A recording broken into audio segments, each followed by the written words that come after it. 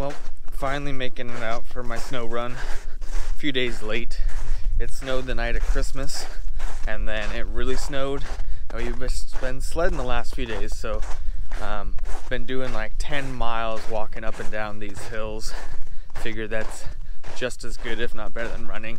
Today it's finally started to melt off a little bit.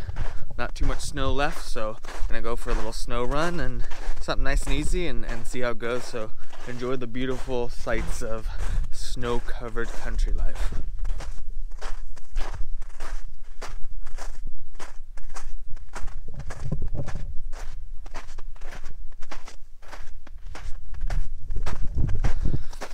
As you can see, quite a bit of the snow melted off, but if you want to see how much snow we did get, which is a little over 14 inches, last week's YouTube vlog, all about sledding, it was a good time.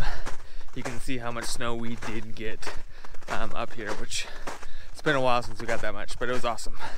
Had a ton of fun sledding and taking Mav out, and now it's time for cardio for Dad.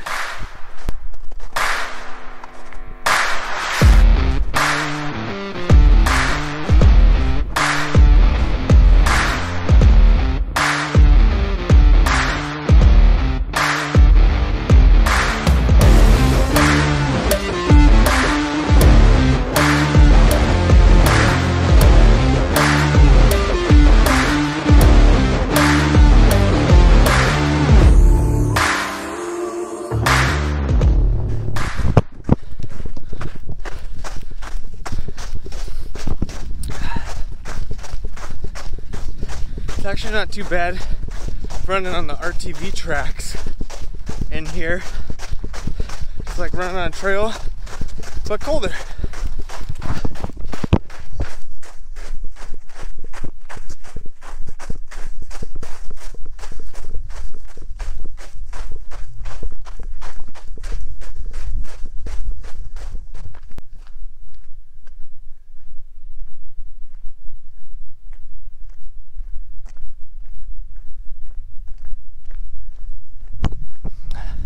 One mile down, quick recording break.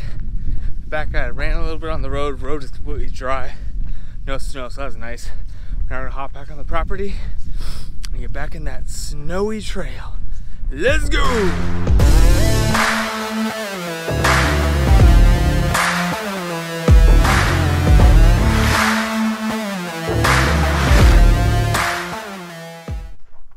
Buried under this blanket of snow is where you hunt for all those gorgeous agates in the spring, summer, and fall that we post on social media.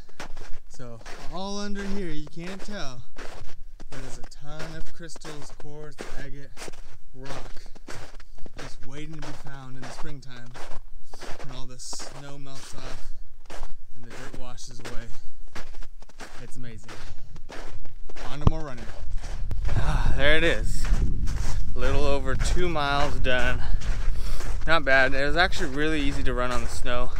It wasn't slick at all. Must have been the perfect consistency or something, because plenty of traction in these Nike trail shoes, so that was awesome. Run on the road was a nice breakup for this, but just gorgeous with the snow all over the property. Could have used maybe some snow goggles or glasses, but oh well.